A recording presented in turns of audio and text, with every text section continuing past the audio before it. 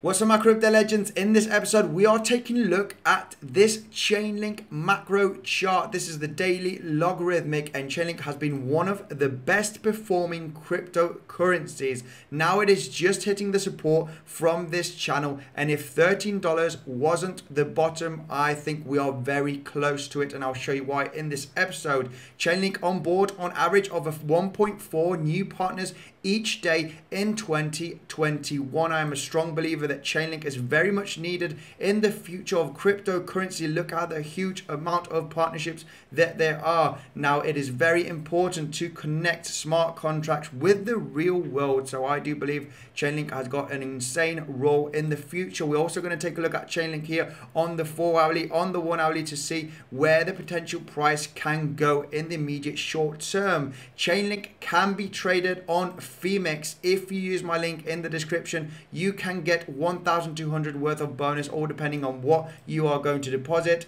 PrimeXbt hasn't got Chainlink, but it's got other cryptocurrencies such as EOS and Litecoin. Using my link in the description, you're getting 50% added to your deposit by using Bitcoinsensus 50 as the promotion code. You cannot withdraw the bonus. It is used for buying power. I've also got a tutorial in the description so you can check it out. Said this, let's go straight into the video.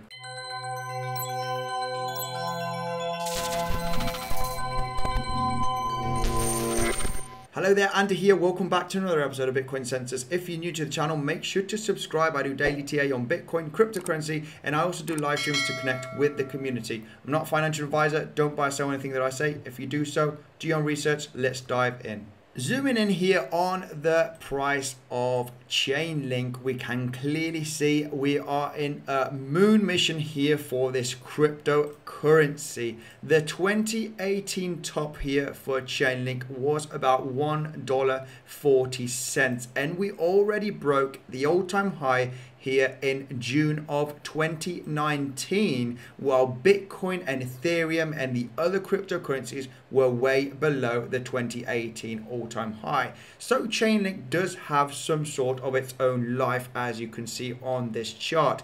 It's absolutely outperformed Bitcoin and many other cryptocurrencies, and it does have a very important role in connecting real-world data with smart contracts here in the cryptocurrency world. Now, we can zoom in right over here and see that we have created here like a macro channel, all the way starting here from this low from 2018 and this middle higher low in March of 2020, which was the C19 crash. And we've created a macro support line here and a macro resistance here from this huge channel, as you can see. Now, if we are not bottoming out around the $13, we are very close to it.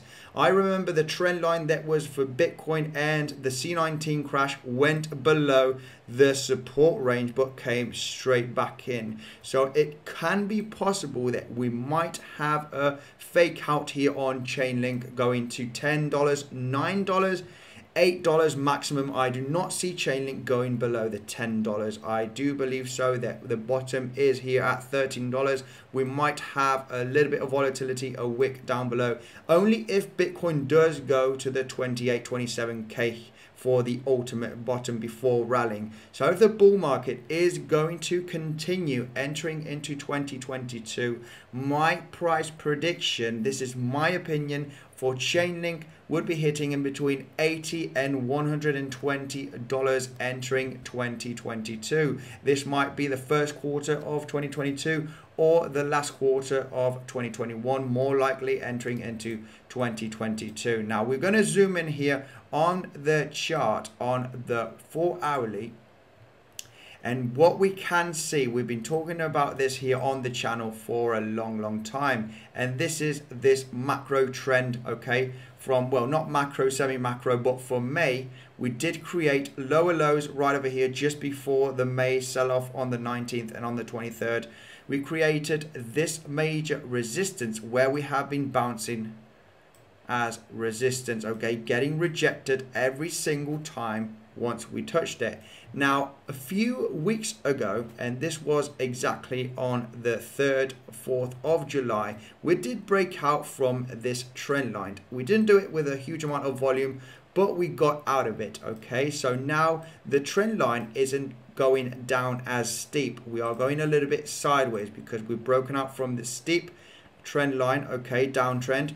Now the bears seems like it is losing steam. All right, we do have a bottom right over here at $15. We have another one right over here at $15, and after breaking the trend line, we came all the way down here to retest it as support. As you can see, we had a nice bounce from it. So we were expecting like a double bottom scenario, but we finally broke the $15, but we got major support from the trend line. So does this mean that the price of Chainlink can go sideways? It might have another small dip, but the trend is reversing slowly but consistently, because if I made a trend line also from these lower highs and then into this lower high, then eventually we are going to have some type of resistance, and we might come all the way up here, and then we'll be creating another trend line, okay, with lower highs, but with the last lower high being higher. So this means if you continue like this,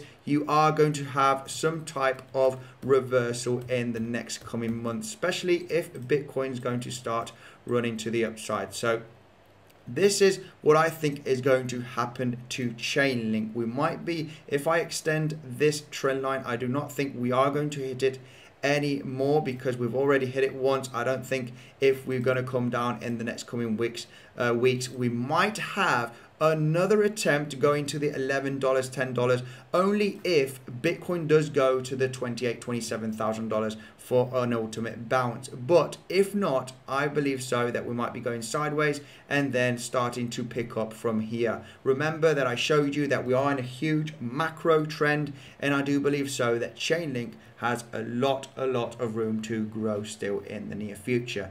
If we do break out the $20 in the next coming weeks, this is going to be ultra bullish, because this has been a major support range. As you can see right over here for Chainlink, this has been another wick here. This was on the 19th of May on the sell-off, and as soon as we broke below the $20, it's acted as major resistance point, as you can see here on the chart, touching it twice, the $20, $21 range. So if we do have a clear breakout from the $20, and this is not going to happen anytime soon, this might happen in the next coming weeks or potentially a couple of months, but all depending on what Bitcoin and the sentiment is going to do. But this is the time to become ultra bullish as soon as we break $20 going into the 2024 dollar range, and then on the retracement, it is very likely that we are going to change this resistance into support. So this would be the bullish case scenario here for Chainlink. And zooming out here for Chainlink, the ultimate bearish scenario would be actually finally breaking the $13 and turning it into resistance. There is a lot of volatility. This is in between the $13 and $15. So if we do manage to break it down, there is a chance that the ultimate bottom would be the $9, because if we go zooming out here on the August, July range here of 2020, we can see that this has been an ultimate resistance, okay, and support level. So there is very likely that this would be the ultimate bottom. I don't even think that we are going to go below $10 for Chainlink. We are looking for a potential reversal very soon in this market. This is the quick update I wanted to give you for Chainlink. I am a very strong believer on this project. If you haven't checked out Bitcoinsensus website, the link is in the description. You got free information here. You got the latest news, articles, and technical analysis from different cryptos, mainly Bitcoin and Ethereum. So the link is in the description. And if you haven't seen my Bybit or my PrimeXbt tutorial, there's a video on the screen right now. Thank you guys for tuning in. I'll see you tomorrow's update.